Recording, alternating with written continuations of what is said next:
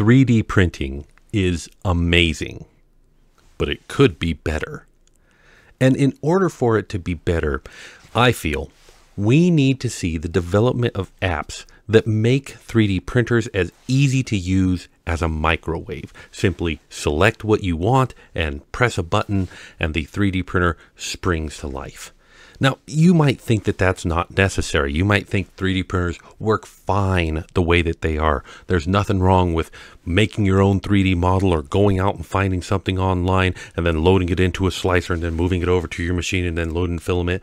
But it could be easier, and in my opinion, for 3D printing to really take off, to really grow, to really see its full potential, these apps need to be developed.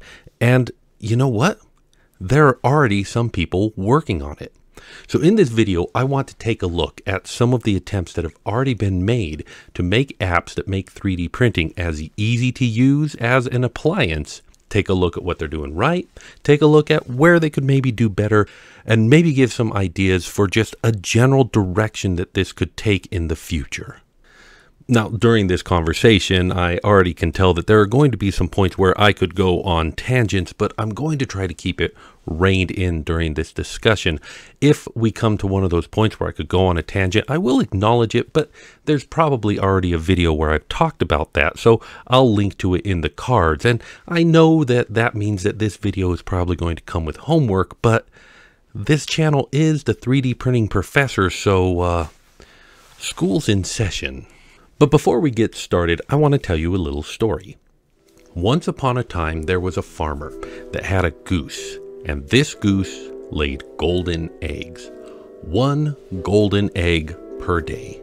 Now, that afforded the farmer some creature comforts in life, but over time, he started to think, well, 1 egg per day, that is okay, but inside that goose, there must be hundreds of eggs, and if I could get at them, I could live like a king. And one day, in a fit of envy, he killed the goose, slit it open, and discovered that he had simply killed the goose that laid the golden eggs. Now, why did I tell you that story? We'll come back to that later, but if you like the illustrations that accompanied that story, those were made by my son, and you can find more of his artwork on Instagram. I'll have a link in the description so you can check him out if you like, but he's getting some talent. Now, the first app that I want to take a look at is called Polo Print Cloud, and this is a very interesting one. It has a library of models that you can choose from. It has some customizable objects that you can add your name to mostly. It does have some teaching tutorial tools on it as well, and I've confirmed that it does in fact work. So what's wrong with it? Well, there are a couple of things. Well, for one, let's take a look here. Do you recognize this owl right here? You might have seen this before online. This is in fact the famous owl statue by Kushiwa way back in 2012, uploaded to Thingiverse, and this model has been remixed so many times. You've probably seen this model as a test print on some 3D printer. This is a famous model, but if we go back to the app real fast, and if we look a little bit at this, we might notice something. We might notice that they are saying that this was uploaded by 3D Maker, that Kushiwa is not given any credit whatsoever to have made this model. And what's interesting is they seem to know this, because they put on every single one of these models a little disclaimer that says, this was uploaded by users, therefore we're not responsible for it, except it wasn't. And it's only used for learning and communication, which they don't restrict this to only being used in schools. And if it violates your rights, you can contact us to delete it. Where? How? And how are the people who made these models going to even know that you uploaded them? You're not telling them, you're not notifying them, you're just hoping that you can quietly get away with it. Now, this is where I could go off on my first tangent, talking about the legalities and the legal reasons why they shouldn't be doing this. But I'm going to just link to a previous video where I've already talked about this. And in this video, I'm going to try to focus on a better reason why they shouldn't be doing this. However, if we go back to the collections and keep on looking through them, knowing that they're simply scraping models from the internet and throwing them on there were a couple of them that I noticed that, yeah, that's Flowlistics, Bulbasaurs. We know that. We know that they didn't make any of these, but there was another problem that we ran into. I found a model on here and I tried printing it. And when I tried printing it, here, we'll take a look at, there it is, the Pidgeot here. Now, I don't know who modeled this Pidgeot because, again, they don't link to it. But when I hit print on this model, if you take a look at the shape of this STL here, what do you immediately see? If you're a seasoned 3D printerer, what do you need to do to make this model print successfully? If you said turn on supports, you would be correct. But when you hit print on their app, there is no option to turn on supports, and they don't turn on supports by default. So when I tried printing this, it failed. So they started making the app that I'm like, we need to have, but then I guess they realized how much effort it was going to take, and instead of completing it, they just kind of said, let's just scrape models off the internet, throw it on there, and not even try them to see if they work. Like, come on, you gotta be trying your own source. You gotta be making sure that these will print. Otherwise, people are just going to have bad experience after bad experience. And admittedly, it will take a lot of time and effort to create a curated list, body of models that you can do. But this is important. You can't just throw stuff out there that isn't going to print. You have to be able to make it print. People need to have a successful experience with this one. So the Polo Print app could get better. But right now, it looks good, but it doesn't really work all of the time. Sometimes it does, sometimes it just doesn't, and that's frustrating. Another one is the Creality Cloud. Now, this app got into a little bit of a rocky start because at first they were just taking any model that anybody uploaded without any attribution and just throwing it up there. The community straightened them out a little bit, and now they're doing, I think, a much better job of giving attribution to the person who created them. They get their name right across the top. They have premium models on here, and overall, the Creality Cloud is getting much better. I should really load up my Creality Cloud onto a Creality 3D printer and check this out and see how well it's working. If you have any experience with the Creality Cloud, let me know in the comments what you think about it. There's also the Kokoni app, and while I'm having to bite my tongue a little bit because there's a lot more that could be said, I'll once again just say check out the link in the cards. In fact, Uncle Jesse recently made a fantastic video about their current Kickstarter, but I don't want to talk about that. I want to talk about their app.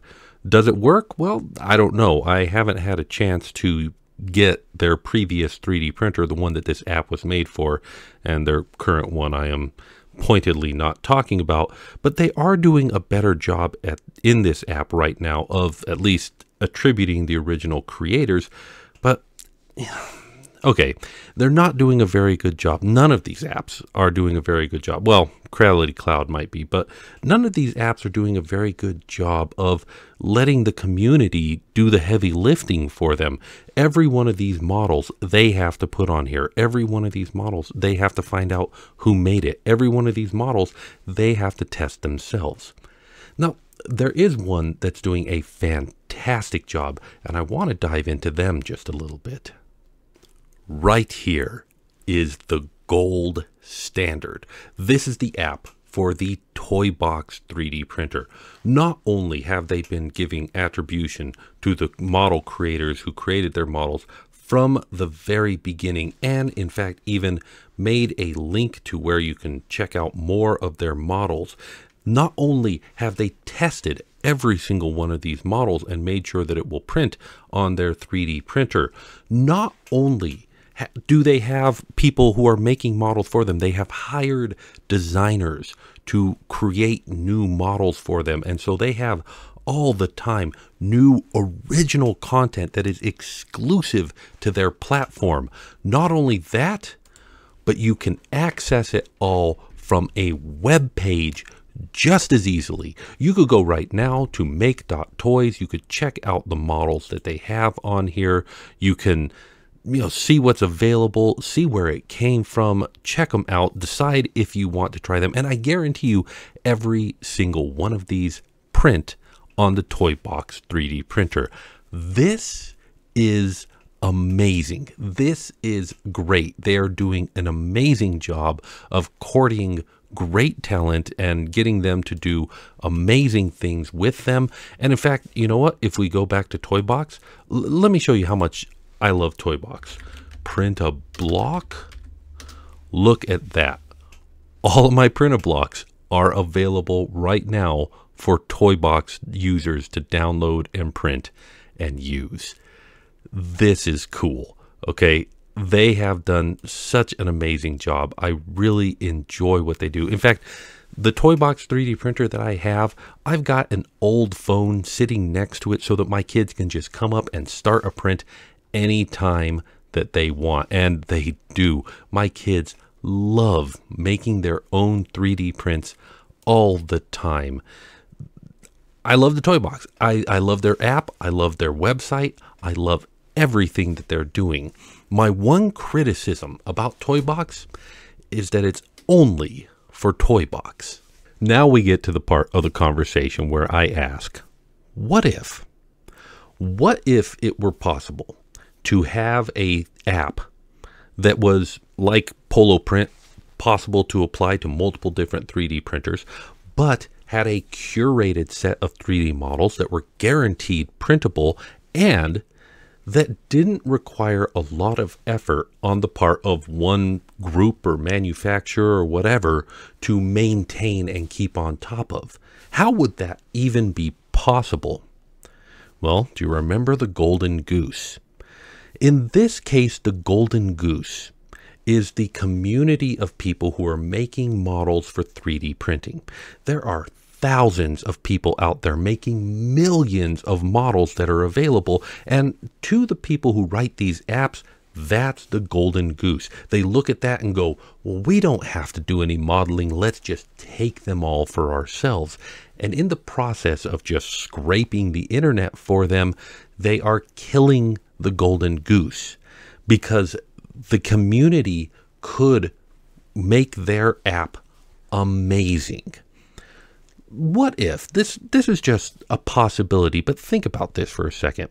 What if one of these manufacturers partnered with Printables or Thangs or My Mini Factory or Thingiverse or one of these websites that already has a large repository of 3D models?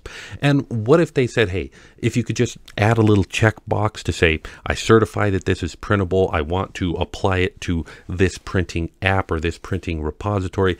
Maybe here's a couple of settings. I mean, basic stuff like, do you need to turn on support or not? Nothing complicated, but enough that you could say, here's how you get a successful print out of it. And then what if we rewarded the community for people using the app to print their model? Printables already has a reward system built into it, and we could just piggyback on that. Hey, somebody printed your model with the app and the settings that you said worked. They took a little picture of it to certify it. Well, there you go. There's a little kickback reward for it. But it doesn't even have to be an actual real thing. People go crazy for digital rewards. They could just come up with some way of saying, hey, you've had 10, you've had 100, you've had 1,000 people print your models, attaboy, and people would love to have that. Most people who are making 3D models and putting them out there for free for other people, all they really want is for people to print them and use them, and this is a great way to do that. Of course, if you could work in a system as well for premium models, the ability to set a price and say, hey, I want to make this much every time somebody, buys this model.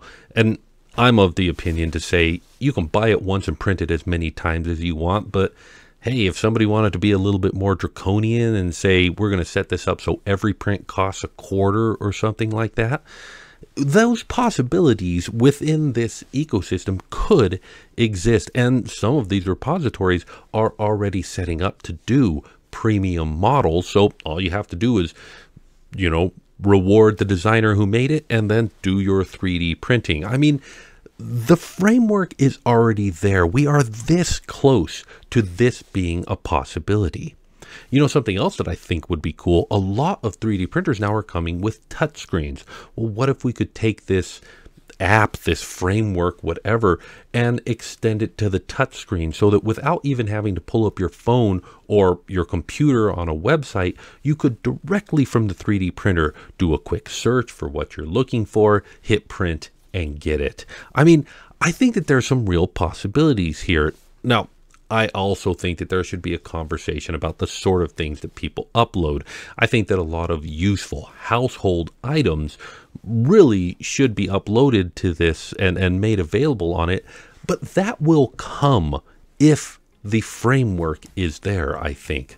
I'm excited for 3D printing. I'm excited for the possibility that this idea could offer, and I want to know your thoughts on it as well. Do you think 3D printing can and should be this easy to use? And if it were, what logistics do you see needing to be addressed, and what sort of things would you want to do with it? Sound off in the comments, and as always, I want to thank you very much for watching and remind you, you are a child of God, so you're special to me. So take care of yourself, and if you can, someone else too. I'll see you next time.